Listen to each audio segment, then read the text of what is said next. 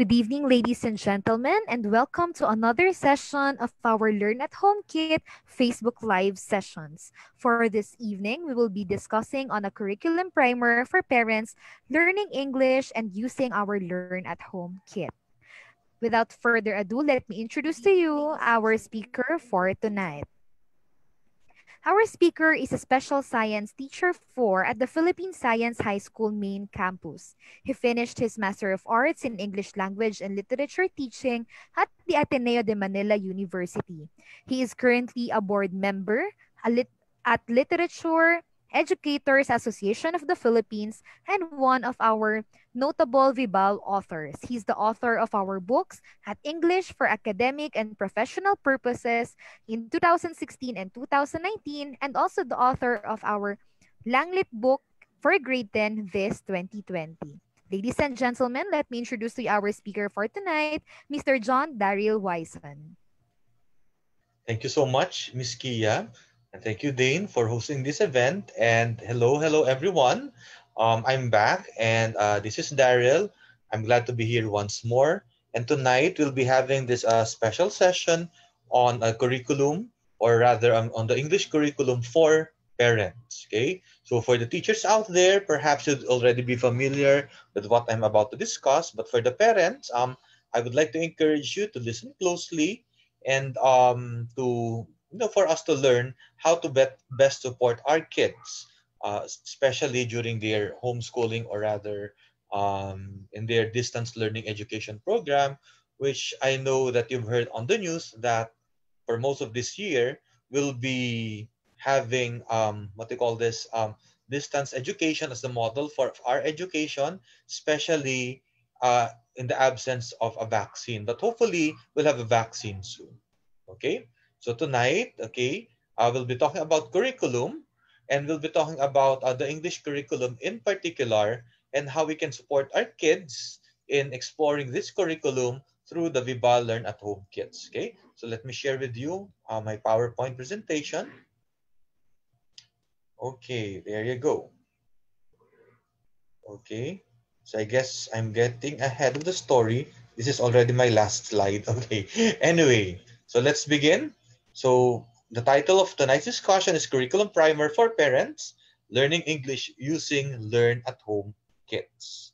Okay, so before I go to the discussion on curriculum, I'd like to share with you that Learn at Home kits of Bibal are available and for free. Okay, you can download them when you visit Vival's website. So, Learn at Home kits comprise of a test booklet, activity sheets, a teach at home guide, and learning supplements that will help your kids appreciate the lessons even further. And as mentioned, or as the name suggests, these are supplementary materials to help them enrich what they're learning in school. Okay, so these are the Learn at Home kits. The free trial is good for 10 weeks, but rather but if you would like to avail of the entire package, then you may contact our marketing team so that they can give you the price for this, and you can order the book, or the materials good for 1 year. So Learn at Home project is a free starter kit with learning materials for students so that they can continue their schoolwork at the safety of their own home. So like what I've mentioned, the Learn at Home kits can be used in order to supplement whatever your children are learning in school. So for LGUs, for barangays, or for concerned neighbors, this is a public service from Vibal, and you can download and print out the Learn at Home kits and distribute them in your neighborhood in order to help your kids out there. Okay, it's available in print or digital version, and if you'd like to download, you can simply click on the link that I provided here, or you can visit the website, type the URL on your browser so that you can get to the Learn at Home Kids website, and there you can download all the materials. But if you would like again to purchase the material for the entire year, then you may get in touch with our marketing team. Okay, so tonight we'll be talking about four things. Okay, since this is a curriculum primer for parents, so a lot of the things that I'll be discussing may already be familiar with the teachers, especially it can for the English majors. Okay, so we'll have 4 points on our agenda, and our goal is for our parents to appreciate what curriculum is. Okay, so that there can be a sense of coherence, a rhyme and reason in the way we communicate with our kids, okay, and with the way we teach our kids or we support our kids at home, okay.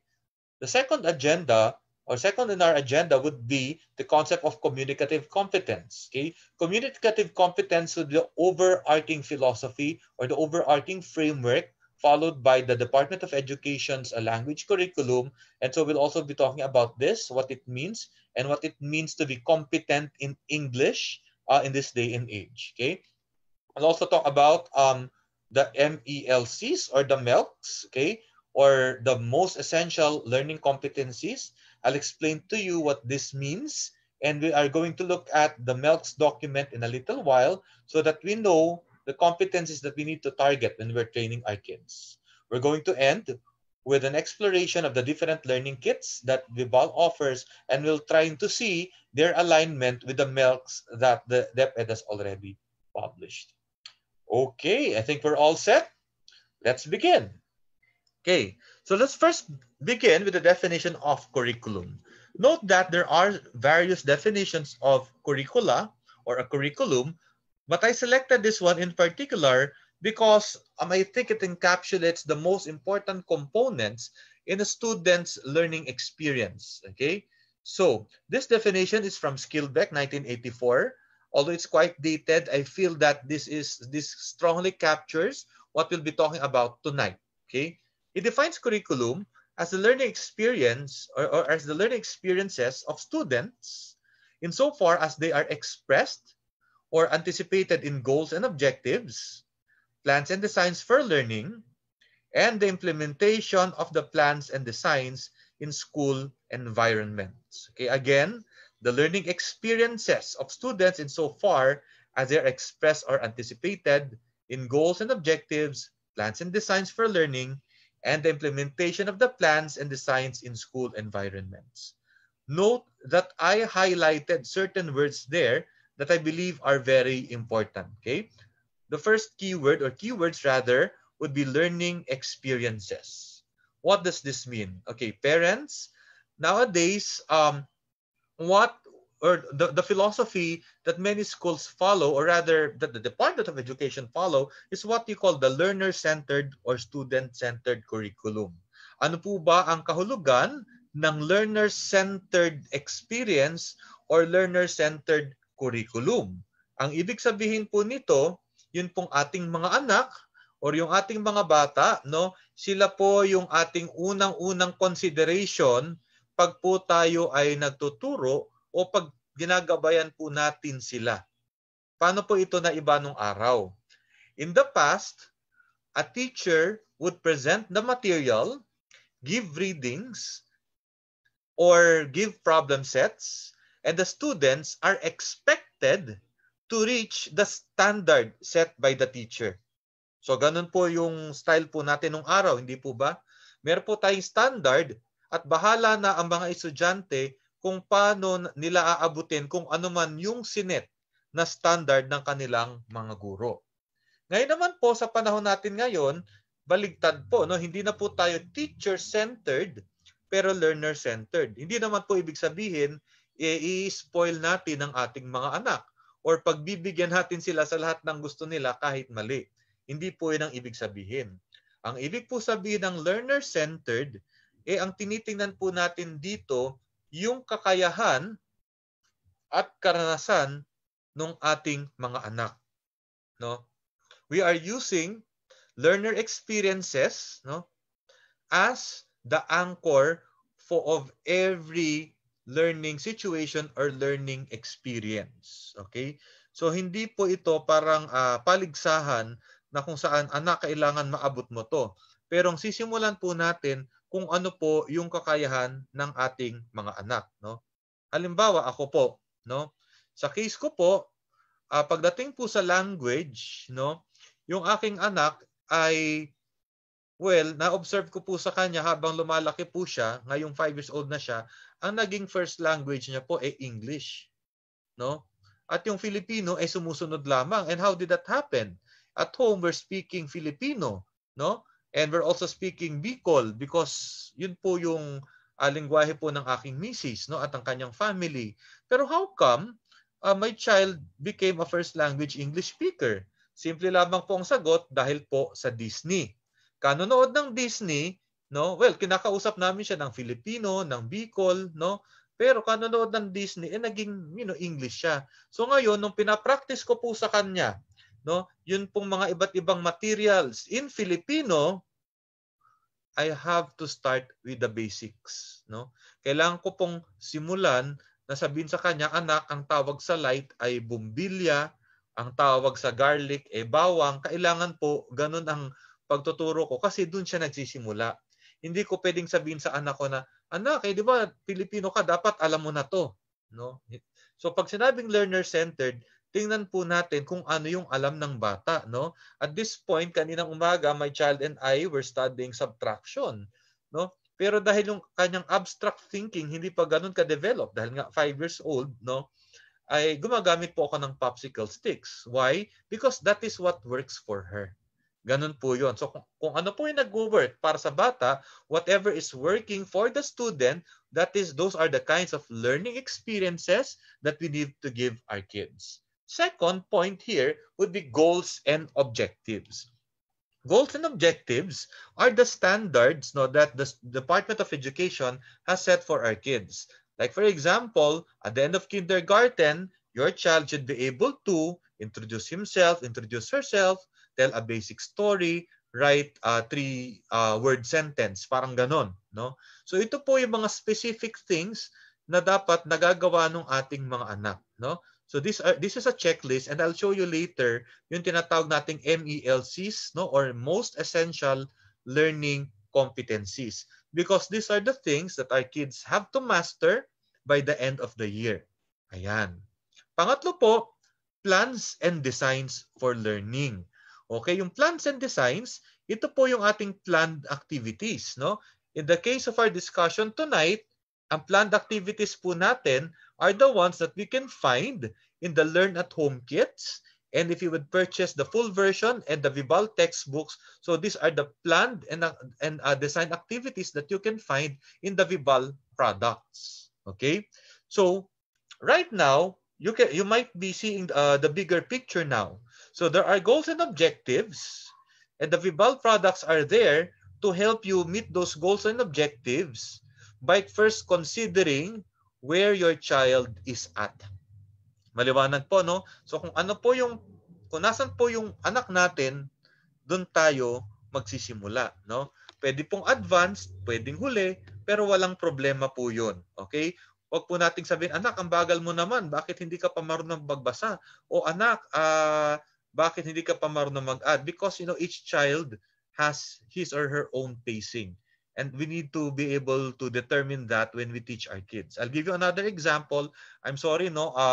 Kasi for the past 3-4 months, I've been teaching my daughter. So most of my examples would be my engagement with her. So, yung anak ko po, no? What I noticed was, when she was 3 years old, she can barely speak. No? Hindi siya communicative pa rin. No? And then suddenly at age 4, she began talking. And now at age 5, her vocabulary is so deep. Sobrang nag-boom siya nung 4 years old, 5 years old. So ngayon po, ang nangyari, no, dahil nag-boom siya ngayong nung tag-5 siya, we are using materials that are, grade 1, grade 2 materials in reading. Bakit po? Kasi yun po yung pinanggagalingan ng aking anak, no? Hindi ko naman siya ina-advance dahil gusto ko lang, pero dahil po, pag masyadong basic yung pinag-aralan niya, mabobore siya. Likewise, kung hindi pa siya nakapagsalita, basic shapes lang kami. No, ganun lang yung pinag-aaralan namin, basic shapes. Bakit? Kasi po, nung time na yun lang yung kanyang kaya. Yan. So I hope at this point, malino po yung ibig sabihin ng curriculum, goals and objectives, plans, and designs. And then lastly would be the school environment. No? So we have to ask ourselves if we are designing an environment that is conducive for learning for our kids. No? Is there a space where our kids can explore, can ask questions, no? Can study, can experiment? That's very important in implementing the curriculum. So at this point po, no, if you have any questions about curriculum, the definition, and how to implement it, you can just chat in the comment button, and then our moderators will be able to look at them later. Okay, that is the definition of curriculum in general. This time, we'll now go to the English curriculum or to the language curriculum per se. Okay? But before that, I'd like to ask you, what is your idea of teaching English to your kids? No? Pag po kayo pinagturo ng English sa inyong mga anak, o pag ginaid nyo po ang inyong mga anak sa English, what would be your priority? Correctness or communication? Bakit ko po ito na itanong? Kasi po, ganito yan. Ako po ay pinanganak ng 80s, no? So lumaki po ako at nag-school taong 80s saka 90s. And during that time, the emphasis on language teaching would be on correctness. What do I mean? You have to be able to fill in the blanks correctly, okay? In a grammar exam, okay? You need to be able to identify the correct name of the author, or you need to supply the correct line in a poem, okay? So the emphasis when I was growing up was more on correctness. Although little by little, communicative language teaching is already being introduced at that time. So anong ibig ko pong sabihin?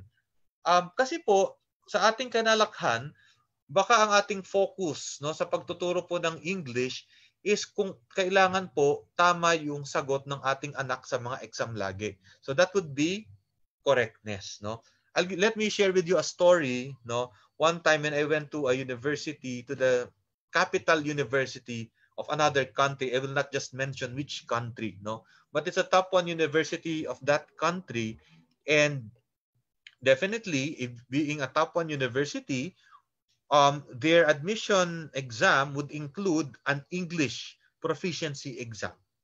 And of course, that university would only get students who got a high score in that proficiency exam. Now, this is what happened in that university, no? I was surprised because I had to code switch. Ibig sabihin, kailangan kong gamitin yung native language nung bansa na pinuntahan ko, no? And what was the reason? Because the students of that university can use English correctly. Kaya nilang sumagot, no? Kaya nilang magsagot ng multiple choice exam sa reading, sa writing, pero natatakot silang magsulat, natatakot silang magsalita, no? So they were not confident about speaking, they were not confident about writing, no? Because what they were used to is to simply supply the correct word or the correct item or the correct grammatical form in an exam. So in a more traditional sense, no, our the way we were taught English in the past were highly influenced by what we would like to, or but by what we call as grammar translation method and the behavioristic method, no, which emphasizes correctness, no. Now came the 1980s, then the 1990s. Now we had what we call the communicative competence revolution. Now, when we talk about language teaching, what we're looking at now is not simply correctness. Of course, correctness is still very, very important, because if we're not correct in the way we communicate, then we won't be understood. However, we need to understand that correctness means a lot of things, and we'll talk about that later on. So now the focus of English language teaching is not just correctness, but more importantly, communication. Will your child be able to fill out an application form? Can your child request for a material from the laboratory? Can your child negotiate with a vendor, with a seller, or will your child be able to locate the direction of a place by looking at a map? So now, the focus of language teaching and learning became more functional. Okay? So I hope that you can look at the difference between the two. They are not mutually exclusive. Pwede po silang magsabay, pero sa tingin ko mas mahalaga na matutunan natin ng ating mga anak na gamitin yung language rather than just simply, no, being able to give the correct answer. So this is the communicative competence framework that DepEd is using. It has a lot of elements which I am not going to go through, which I won't go through in detail. But I'd like to emphasize that what's important here is that our kids will be able to make meaning through language. Okay, what does making meaning through language exactly mean? We'll talk about that in a little bit. Okay, I'd like to share with you the the philosophy behind the program, the English program of DepEd, as well as its guiding principles. Okay, ito sinishare ko po, nakuha ko po ito sa curriculum guide ng DepEd bago ang lockdown. Okay. Nung nag-lockdown, naglabas sila ng most essential learning competencies. So ang ginawa po nila, kung ano yung original na nilabas nila, binawasan lang, no, at ang itinira po doon kung ano yung pinakamahalaga, no? And I believe that it is a good move, no, to subtract things that are not too important and focus on things that are most essential, no? Sabi nga po natin, may kasabihan tayo na less is more. And later on, I'll explain to you why that's very important. Okay? But first, no, I'd like to go through the different, what you call this, the overarching philosophy and the guiding principles of our English curriculum. Okay, number one, okay? Language is the basis of communication, no? So sa Filipino, sa Tagalog, ang batayan or ang basihan ng ating pakipag-usap sa isa't isa ay language, no? Ito yung ginagamit natin para makipagtalastasan, no? Makadaupang palad ng bawat isa, no? Pag may gusto tayo, ang ginagamit language. Kahit yung bata no at a very young age, daddy, milk, no? Or gusto ng anak natin ng laruan or candy, that's communication, no? So that is the communicative function of language, no? And in a way, or rather, in a lot of ways, it's very performative because when our children say something, no, they know that something happens in the world, no, that people react to their language. So yes, language is the basis of communication. Kaya po tayo nakakaintindi is because we share a common language at kaya rin po tayo nakapag-express ng ating sarili is because of language. Number two, and parents, I'd like to highlight this. Parents, okay? Language is the primary instrument of thought. So ganito po yan.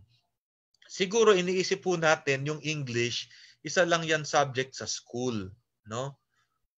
Na, bawa, kagaya ng sabihin natin araling panlipunan, practical arts, PE. So yung language, isang subject po yan, no? Pero bukod sa pagiging isang subject, tandaan po natin na yung pamamaraan natin ng pag-iisip is comprised of language. Okay? Our thought patterns are formed because of language. So ibig po sabihin, no, kung magaling ka sa language, if you can use the language efficiently, you can explain science concepts. Maliwanag po, no? Kung alam po natin yung language ng mahusay, kaya mong is-express yung sarili mo sa science at kaya mo ring intindihin yung mga graph na ipinapakita sa atin ng Department of Health tuwing hapon. Naiintindihan po natin yung mga announcement, no, na ginagawa po ng ating mga opisyales tuwing sila po ay nagre-report sa atin.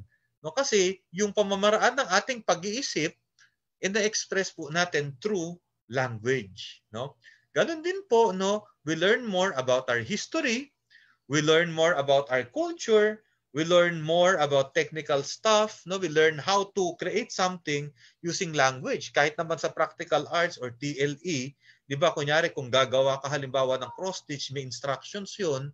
So, para masunod mo yung instructions, kailangan mahusay ka sa language. Kung hindi, hindi ka makakasunod sa direction. No. Third, no, language is the foundation of all human relationships, no? Paano mo masasabi na yung isang tao ay iyong friend, no? How can you call someone a friend? Because there is that agreement based on the exchange of words that you have, based on the register you use, no? That will qualify you as a friend. Halimbawa, no?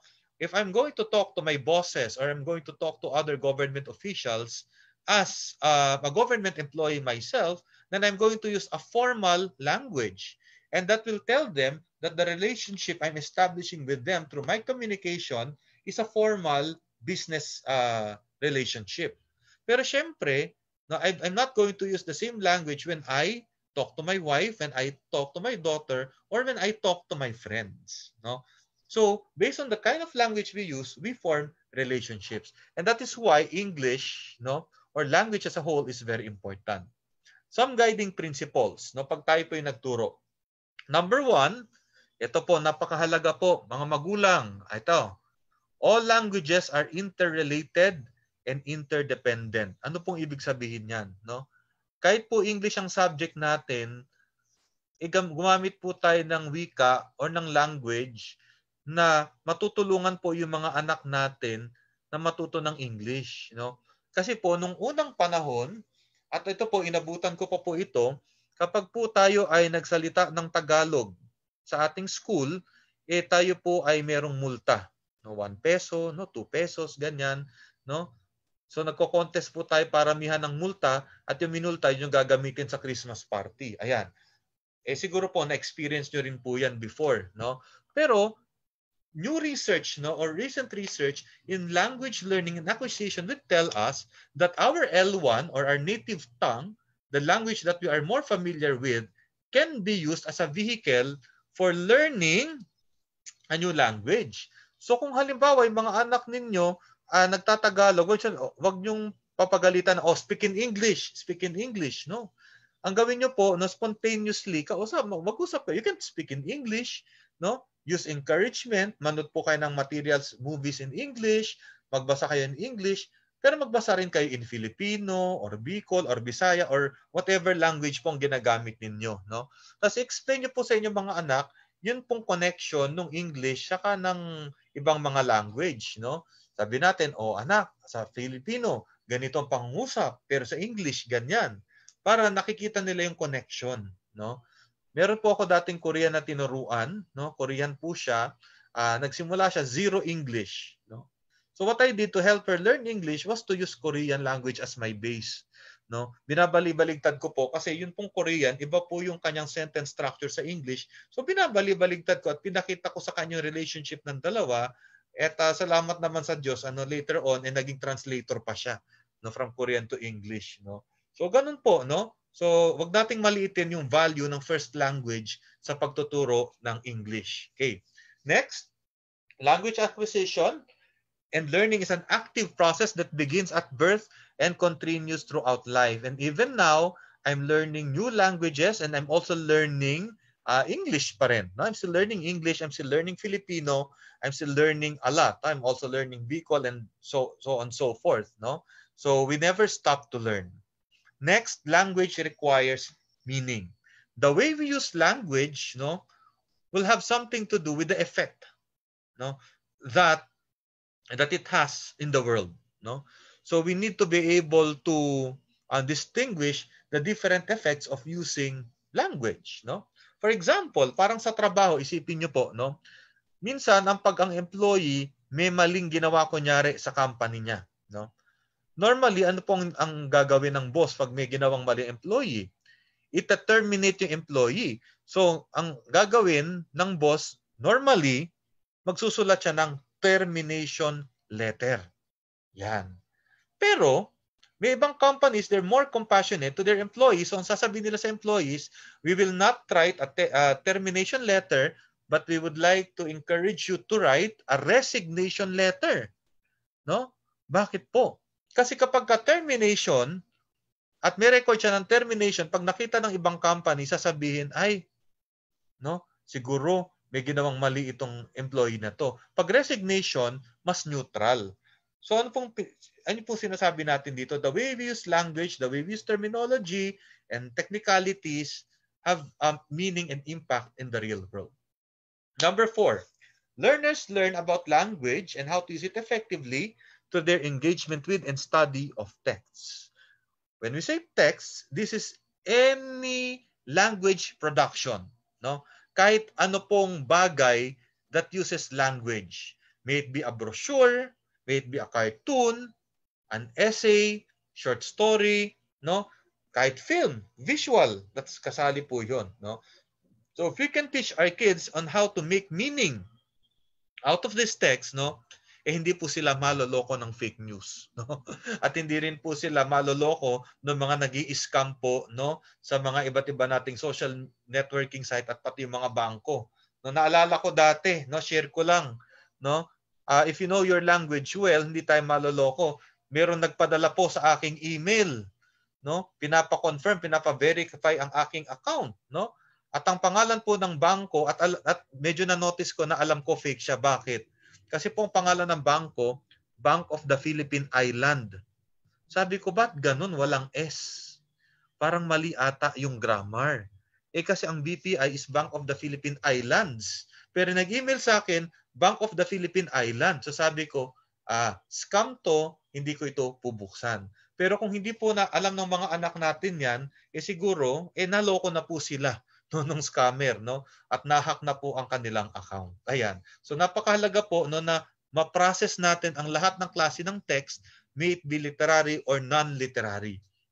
Next, successful language learning involves 5 linguistic macro skills. Ano po 'yon? No? Viewing, listening, speaking, reading, and writing. Mamaya ipapakita po natin na itong 5 ito po yung pinakamahalagang dapat natin i-focus dito po sa MELTs o sa minimum or most essential learning competencies. Last, language learning involves recognizing, etc., that there's a range of language and that there are standard and non-standard forms. No? Ano po ibig sabihin yan? Halimbawa, English na lang. Of course, our kids are learning English at school and normally sinasabi natin, eto tama, eto mali, no? Ngayon po, let's change our paradigm a little bit, no? Pwede po kasi nating sabihin na yung English niya iba at yung English ng isa iba rin, no? Halimbawa, no, tayo mga Pilipino, meron po tayong English terms na tayo lang nakakaintindi, parang CR, comfort room. Hindi natin kailangan sabihin na mali yun, pero sabihin natin na sa experience ng Pilipino, ganito yan, kaya comfort room yun nasabi. Yun pong African Americans, they also have their own form of English, no? Which they use in their community, but it may not necessarily be the kind of English that they use in the academe, no? Or when they write research. Okay. Sana po, no? Ito po yung ating mga guiding principles. Kung may tanong po tayo, again, feel free to chat, no, through the comment box. Okay? A little bit about our kids din po, no? Remember that our kids are Gen Z, no? Most of them are Gen Z, so they are Gen Z learners, which means that they spend most of their time on the internet if they have access to the internet, no? And a lot of them, no, would also have existential questions sa sarili nila. Ano ba meaning ng buhay? Ano ba purpose, no? Ano ba dapat ginagawa ko, no? At sila rin po, very tech savvy sila, no? Mas marami po silang alam sa technology kaysa sa atin. So ano pong ibig po sabihin niyan? Given that information, dapat yun po yung gagamitin po nating springboard pag in-engage natin yung ating mga anak. No? Kasi ganito po ang kanilang characteristics. Okay. So ngayon po, pupunta naman tayo sa most essential learning competencies. Paano po ito? Ano pong kinalaman nito sa communicative competence, no? Ganito lang po 'yan, no? Siyempre, ang alam po natin kung ano po yung dating meron ng DepEd, binawasan. Now, the reason why it is called most essential or why they are called most essential learning competencies because it is what these are the competencies that DepEd believe are most important and they can already go through life even if we discard the other competencies. No? I'll give you an example. No? In my case, close reading to me is very important. And like what I always tell my students, sabi ko sa kanila, okay, fine. You can forget everything else I taught in class except close reading. Bakit? Because if you're able to do close reading, you can engage news articles well and you would know the bias of the author. If you know close reading, you'll be able to make meaning out of different kinds of texts. If you know close reading, then you can better appreciate literature. So isang skill lang siya, pero yung skill na yun, pwede mo siyang gamitin sa maraming bagay. So yun po ang ibig sabihin ng essential. Kahit yung skill na yun lang yung matutunan ng ating mga anak, dahil pwede na siyang magamit sa ibang bagay, no? Magsusurvive na po sila. And eventually makakapasa na rin po sila sa magandang university pagdating po nila ng college, no? So, meron po kasing mga iba na non-essential. Halimbawa, no? Kunyari, dati pinapamemorize sa atin yung pangalan ng mga author, siguro hindi na natin kailangang gawin yan kasi pwede nang i-google. O kaya dapat dati kabisado natin yung mga pangalan ng figures of speech. Ngayon siguro, dapat alam lang natin kung paano siya gamitin, pero yung mismong mga pangalan niya na pagkarami-rami, yung iba doon, pwede na natin kalimutan kasi baka hindi naman nila magamit pag sila po ay nagtrabaho. So yun pong ibig sabihin ng MELCs or MELCs, no?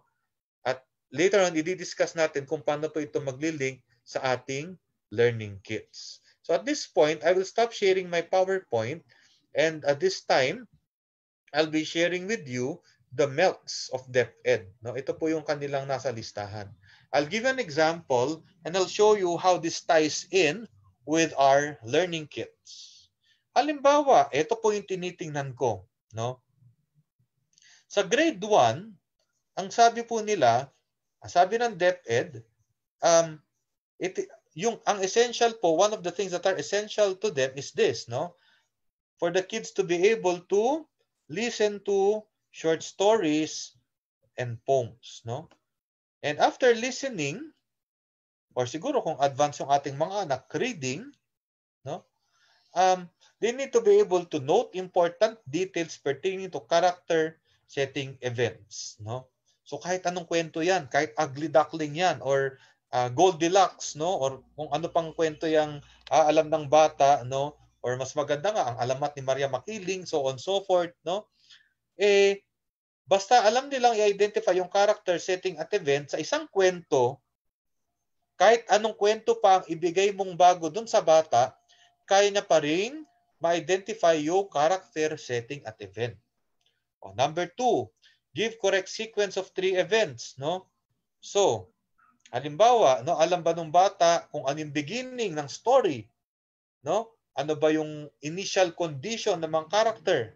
Tapos, bakit nasira yung initial condition? Pangatlo, paano na-resolve yung initial condition? So, pag kaya raw gawin nyo ng bata, solve na sila pagdating sa storytelling. Pangatlo, can they infer the feelings and traits of the characters? Can they also identify cause and effect? Kaya ko ito ginawa Nicolas, kasi nagalit siya. Yan. So ito pong MELCs ng DepEd, yung minimum most essential learning competencies po natin, ito yung magiging basis natin when we use our Vibal learning kits. So for example, no, meron akong grade 1 pupil kunyari. Okay?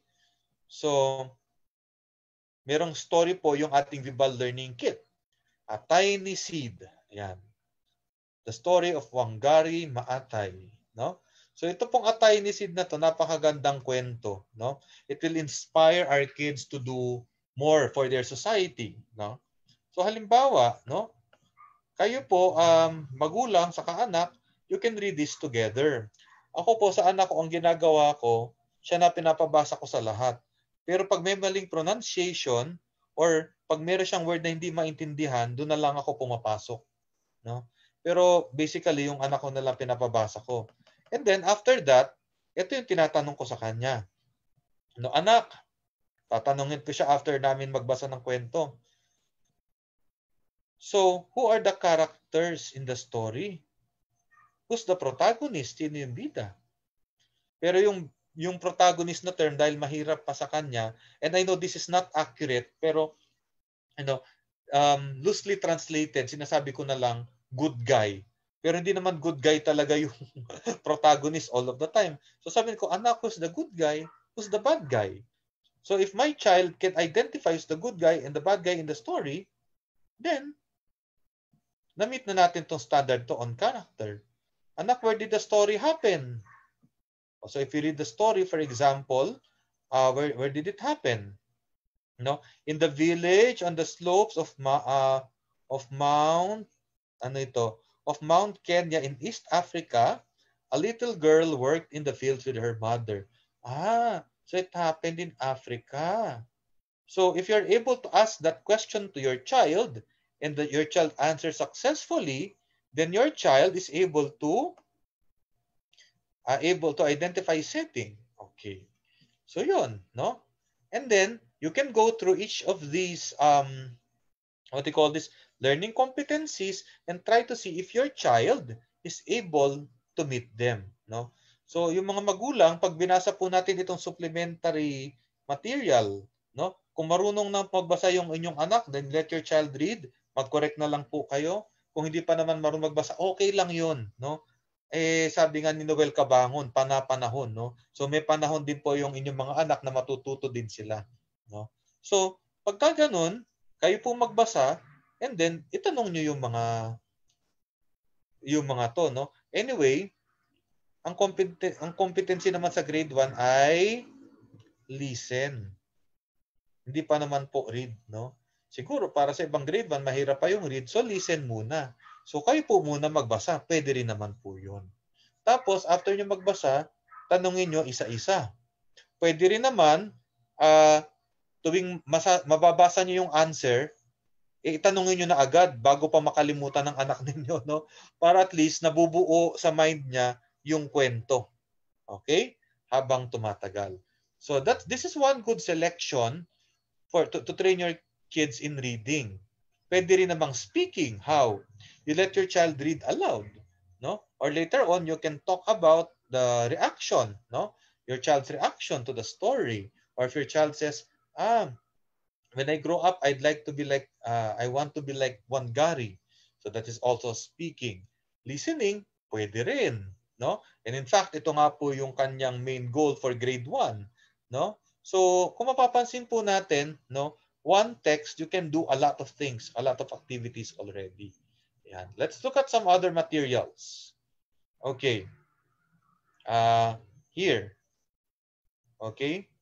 For intermediate naman, no, what I saw that one of the competencies that DepEd I would like kids to master is to write a diary.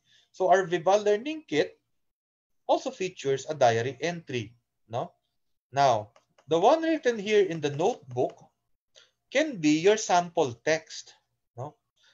Kung gusto po nating turuan yung anak natin ng iba't ibang text type, halimbawa ito diary, yung Viva Learning material po natin merong sample. Sa simula, ang suggestion ko, gamitin nyo lang po yung pattern na nasa material. Pero later on, tanggalin nyo na po yung pattern, tapos hayaan yung anak nyo na mag-explore, magsulat on his or her own. Para makita po natin kung na-master na niya yung art of writing. Ayan, no? And then, before this, no, before the sample, we can find an explanatory note, no? As you grow up, you will cross paths with amazing people, etc., etc. No, all of these are worth remembering, and the best way to immortalize them is through writing. Having diary helps in retracing your journey. So, pwede po itong gamitin for writing, no? And then, kung sinisipag pa po ang inyong anak, no? Actually, yan, meron pang steps dito, no? Meron pang steps on how to write a diary entry, no? Pwede niyo pong sundan ng grammar point, no? In this case, yung grammar point natin ay modal.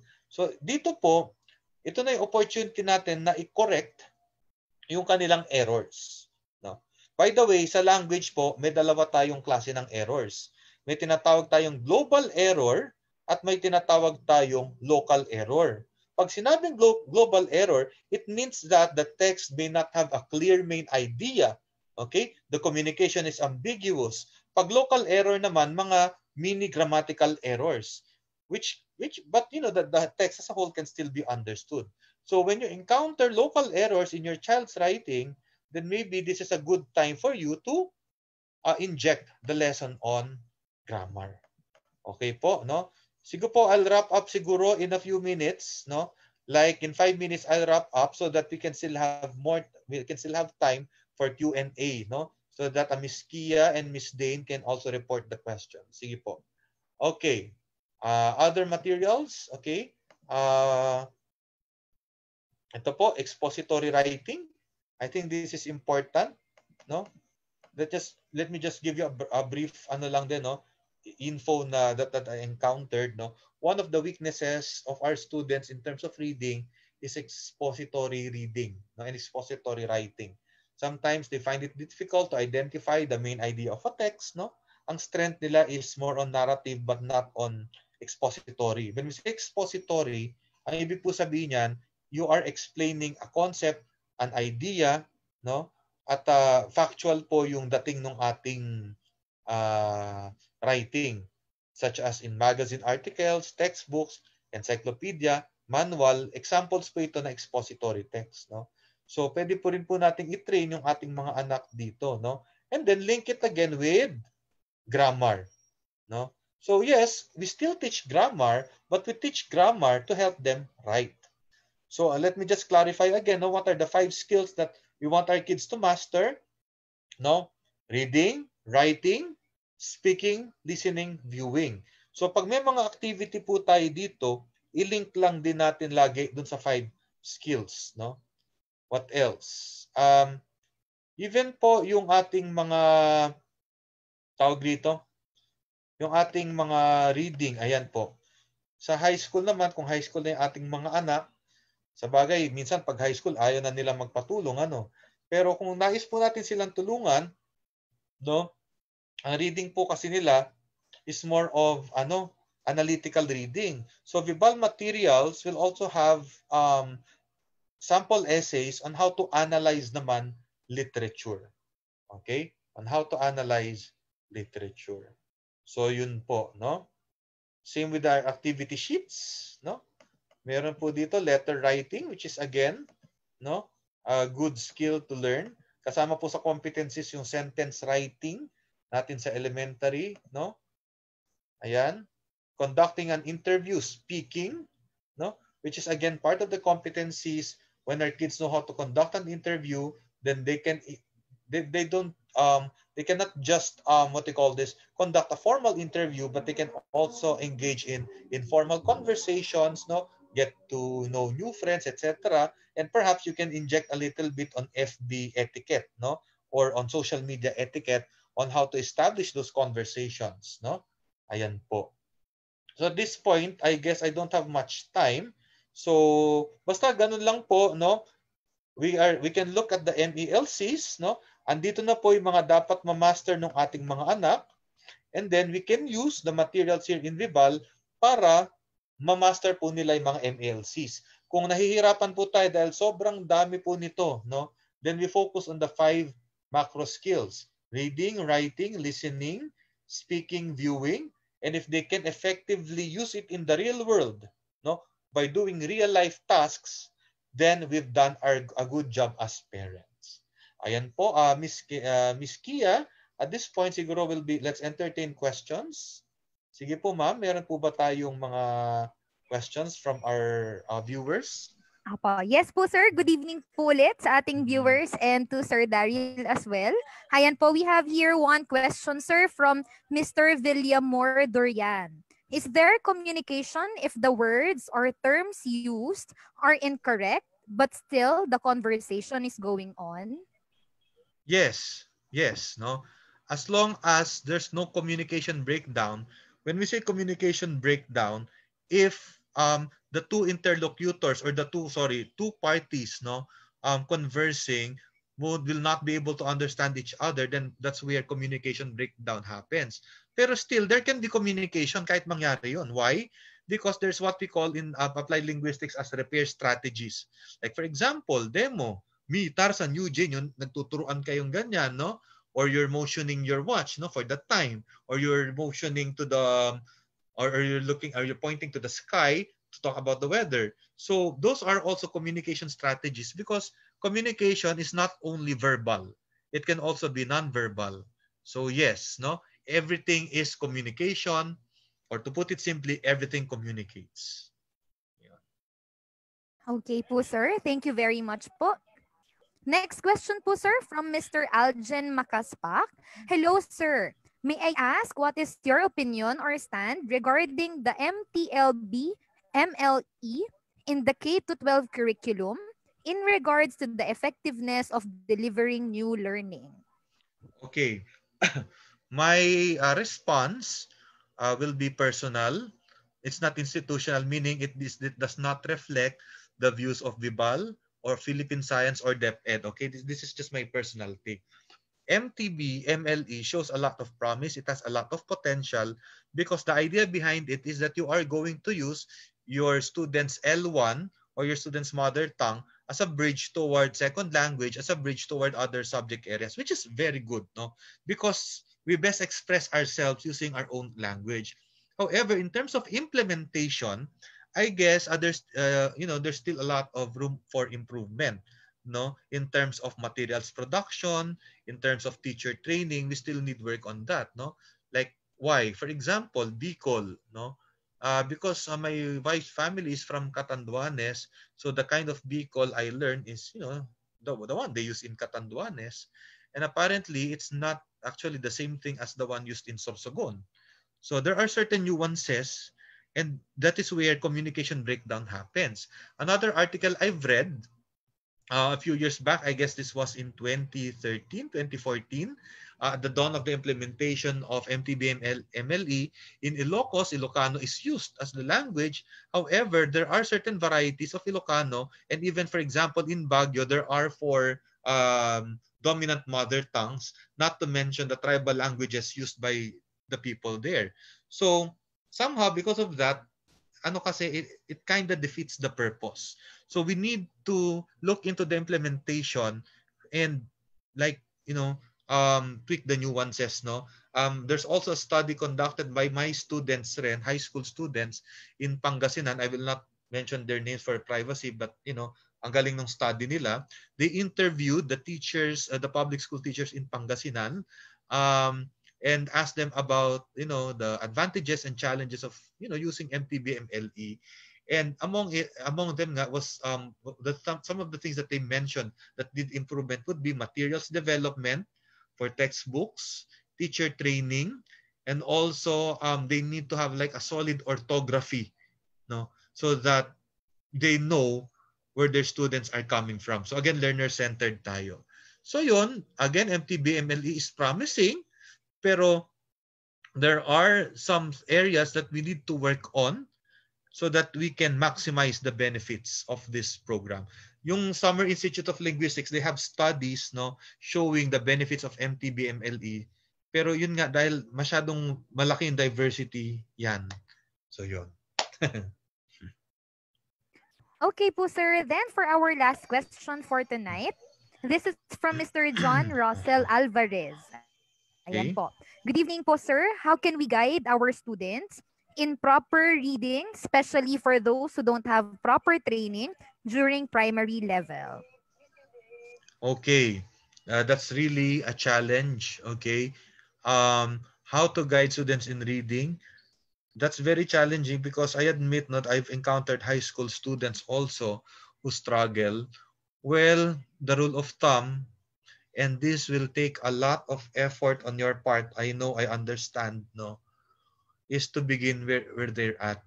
If it means giving them simpler texts and giving them a different text muna, ganun talaga mag-e-effort tayo.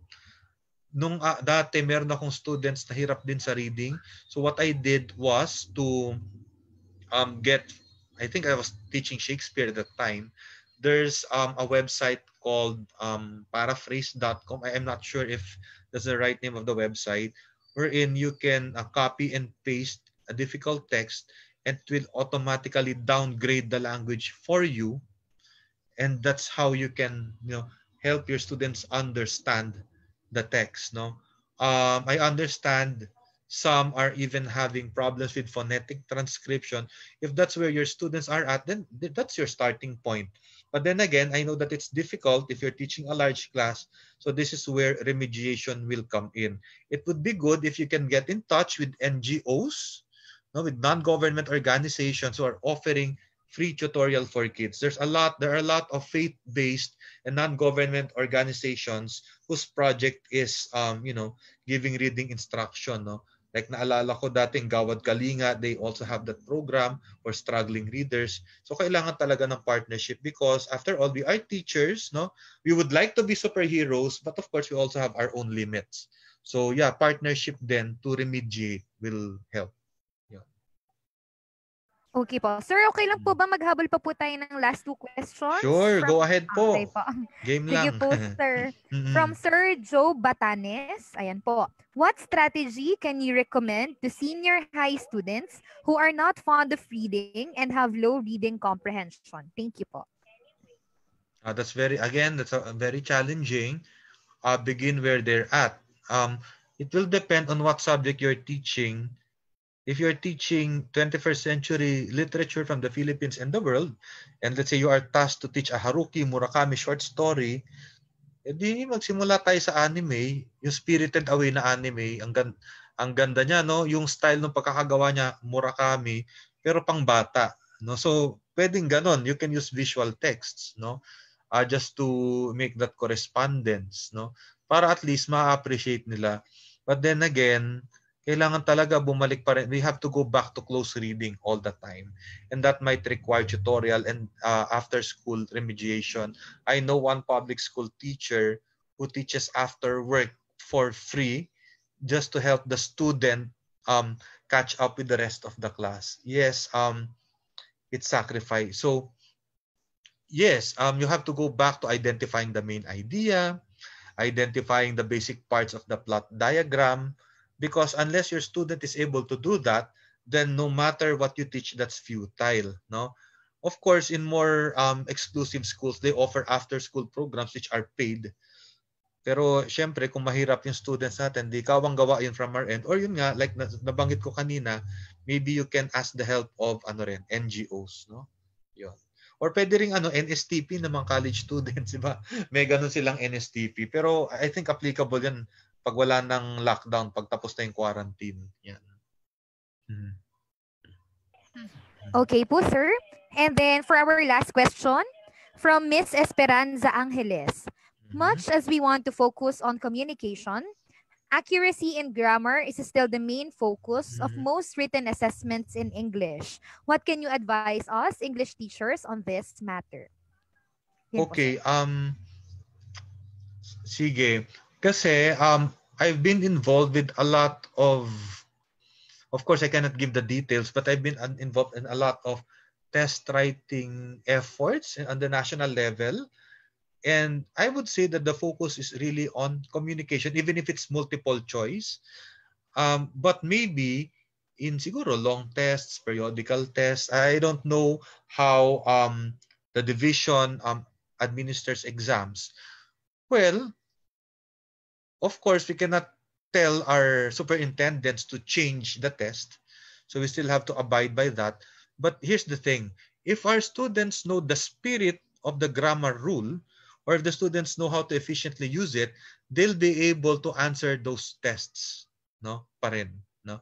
Again, so let me repeat that. If our students are good in communication, if they can if they have mastery of the grammar rules, then it would be easier for them to respond to, let's say, closed tests or gap fill exams. No, that has been my experience, and I hope that it's also going to work for the others. But of course, we can still go back to the traditional, way of teaching as well, if as needed, because we're not discounting or we are not downplaying the importance of grammar translation method and other traditional teaching strategies. No, yun.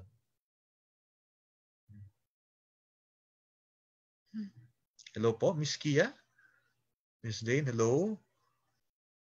Ayun po. Okay. Is it now time for me to say Yes goodbye, po. or are there more? Miss Kia, sige po. Ayan.